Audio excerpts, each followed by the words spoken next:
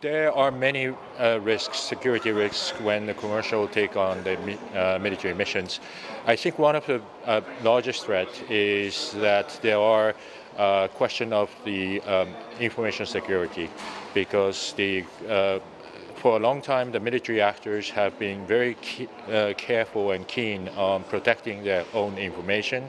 Commercial actor by nature is opening up and try to include more customers, and therefore I think the security level are quite different, and perhaps the if some hostile entities trying to take on the attack or try to steal information, the information security issue has been a largest threat.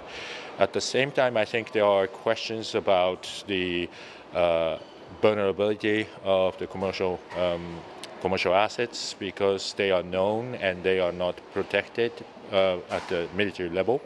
So if the military depends heavily on the commercial infrastructure, then it may have the consequence that the adversaries are trying to target the commercial satellites.